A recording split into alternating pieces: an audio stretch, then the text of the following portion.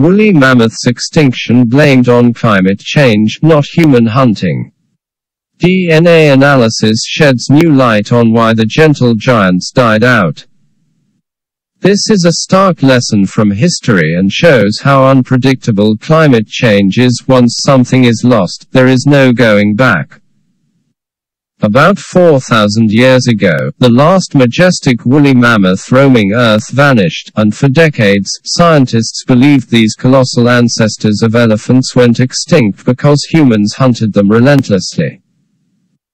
DNA analysis of the animal's old stomping grounds, however, has revealed a different story.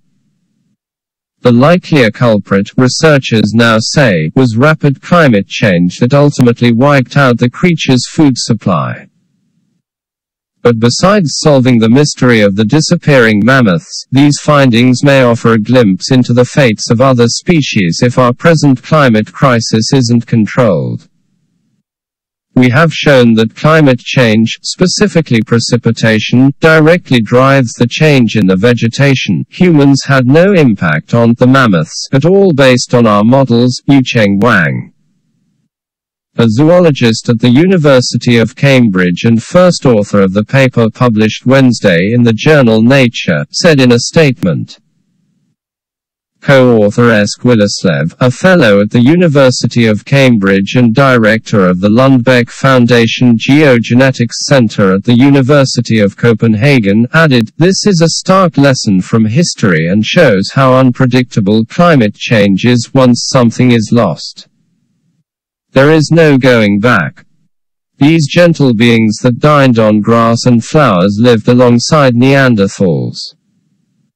While many encounters might have been peaceful, the animals were a hot commodity when it came to making fur coats, musical and artistic instruments, and hearty meals. That's because of the thick chocolate-colored fur, their sturdy, enormous tusks and their huge size. They weighed approximately 6 tons and stood about 13 feet, 4 meters tall. As Wang puts it, woolly mammoths could grow to the height of a double-decker bus. Scientists have argued for 100 years about why mammoths went extinct, Willerslev said. Humans have been blamed because the animals had survived for millions of years without climate change killing them off before, but when they lived alongside humans they didn't last long and we were accused of hunting them to death. It makes sense that prehistoric people were suspected to be behind woolly mammoths' eventual demise instead of climate change. These animals somehow withstood the Ice Age about 12,000 years ago. The fanciful Disney movie Ice Age has some thoughts on that, but the new study's researchers decided to dig a little deeper. Over a period of 10 years, Willerslev led a team in dissecting DNA fragments collected from the Arctic soil where mammoths were known to graze. The samples were collected over 20 years and analyzed using a method called DNA shotgun sequencing. DNA shotgun sequencing is an indirect way to create genetic profiles without requiring a person or animal to physically be there. Instead of collecting genetic information from bones or teeth, the method sequences DNA from traces of urine or discarded cells. Scientists have also used this tool to track the movement of COVID-19 by creating DNA profiles from sewage remnants. The researchers looking into ancient mammoths discovered populations of the enormous animals, uncovered using the sequencing method, were depleted at a rate consistent with the quick speed of climate change at the time. Willerslev says it was because, as the climate warmed up, trees and wetland plants took over and replaced the mammoths' grassland habitats. When the climate got wetter and the ice began to melt, it led to the formation of lakes, rivers and marshes, he said.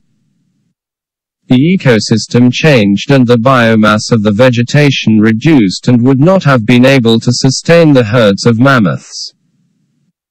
Wang also notes that prehistoric humans would have probably spent most of their time hunting animals much smaller and easier to capture than enormous woolly mammoths, suggesting their impact on the animal's extinction was arguably smaller than intuitively thought. Another important aspect of the findings, Wang said, is we have finally been able to prove that it was not just the climate changing that was the problem, but the speed of it that was the final nail in the coffin. They were not able to adapt quickly enough when the landscape dramatically transformed and their food became scarce.